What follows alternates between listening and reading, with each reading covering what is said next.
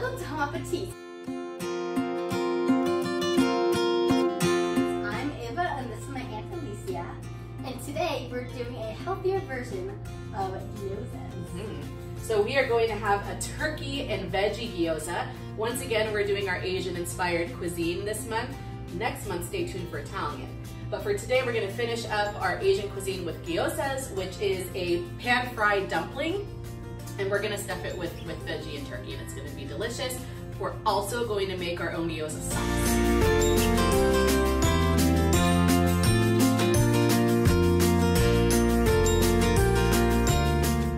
Everyone, so we're going to start with our turkey. We actually have a 3-pound container of turkey, but we only need 1 pound of turkey. So I'm going to just kind of eye it here. I'm going to do a little bit more than 1 pound. And we're going to throw it into our mixing bowl. And then the rest of the turkey you could just freeze for a later date.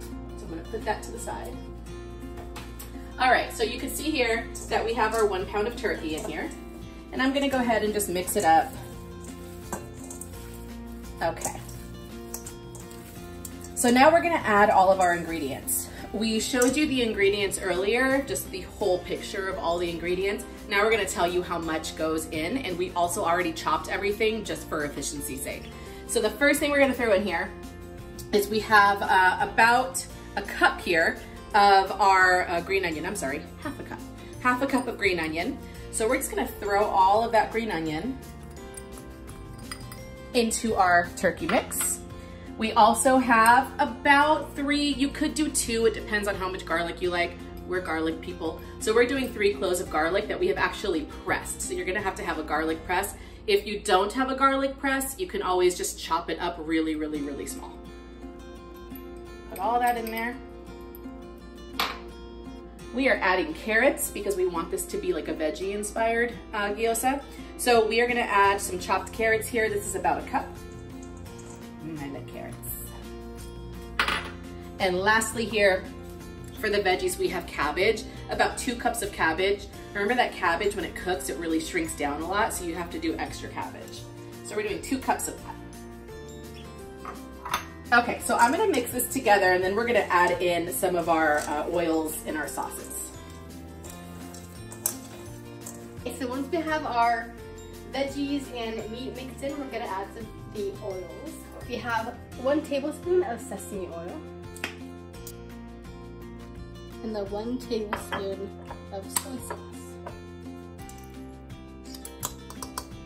And then we're gonna add about a teaspoon of salt and pepper.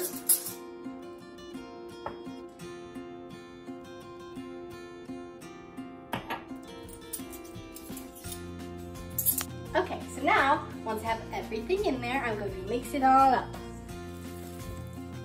So, our filling is done, and now we are going to start making and assembling the dumplings, or the gyozas.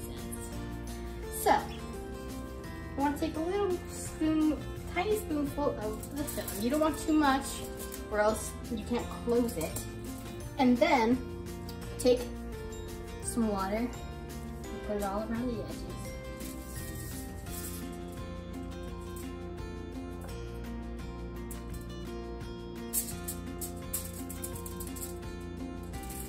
And then you fold it in half. All the way, close all the edges, make sure there's no holes or gaps. And then you're gonna make little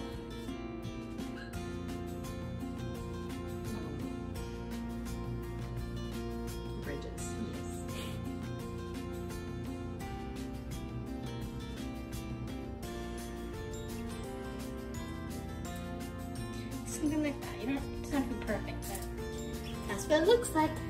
Thank you. All right, everyone, so here we have our gyozas that we have made. So you can obviously do whatever pattern you want on the top. Just make sure they're really, really sealed so that they don't leak out and cook wrong and get all greasy. So now what we're gonna do is we have to actually pan fry these. So we're gonna come over here and we are going to put our heat up to medium high. And we are gonna add about a tablespoon of oil and let that really heat up.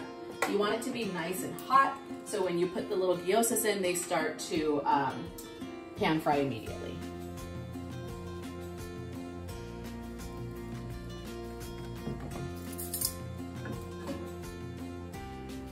Might need a little bit more oil for this pan, we're gonna see.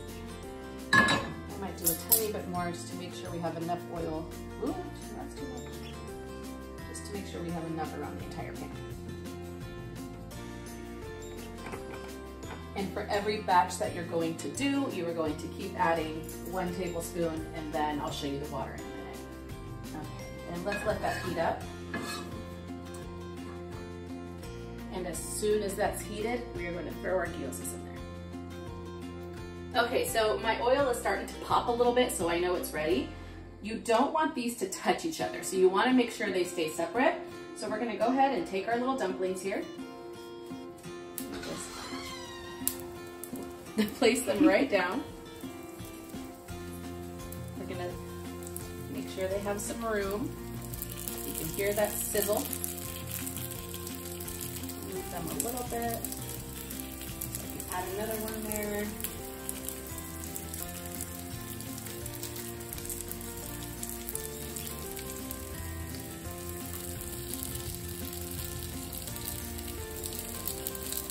All right, and that's one batch right there. And we are going to just let these go for about 3 to 4 minutes. After that, we're gonna add our water and cover it. I don't have a lid, so I actually just use foil. We've kind of created our own foil lid here. So we're gonna put this over for another 3 to 4 minutes to cook that meat through. And that's it. And we'll show you how to make the sauce after. All right, everyone, so you can already see it's been about 2 to 3 minutes. These are browning perfectly. Look how beautiful that is. So that's the kind of brown you want to have on this one side. You are not going to flip it over. What you do is you only brown the one side. Now we're going to add our water in and steam the rest. So you're just going to add the water right in here.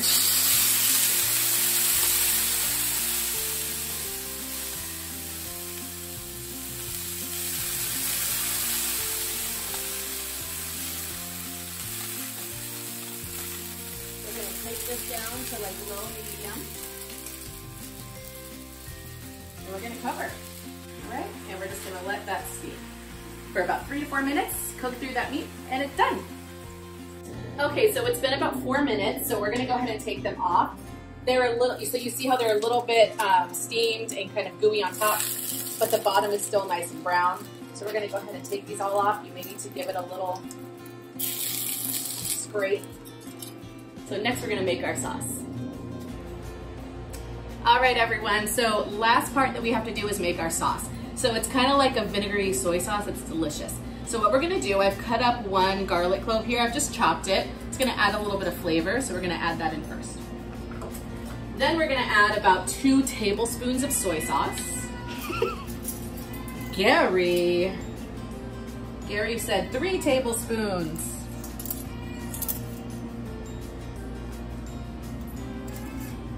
All right, so there's our 2 tablespoons. We're going to, okay, bye. Then we're going to do teaspoons. So 2 teaspoons of sesame oil. I'm gonna start with 1 because sesame oil is pretty strong. So let's start with 1. We can always add more. Then let's also add just 1 of our vinegar because that's also very strong. Like I said, we can always add more. It's very much a taste test that you do here.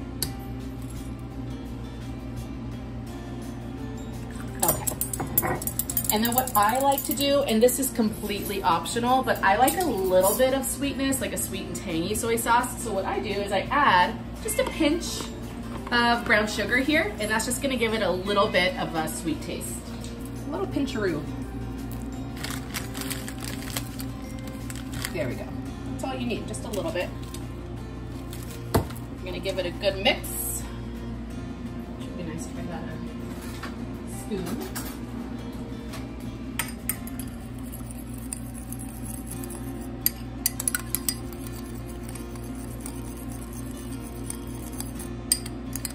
And then we'll give it a taste. So let's see. What I like to do is just I take the spoon and dip it in. Definitely needs more vinegar. Actually pretty good. Just a little bit more vinegar. And a little bit more sugar for me. All right, let's give that a taste. Perfection. Delicious. Okay, so now we have our dipping sauce. We have our cooked gyozas. We're gonna find people to eat them so we can see what their reaction is. All right, so here it is, and I'm going to take it over here. It's okay. I'm gonna take it over here to my sister, and she's going to try it out.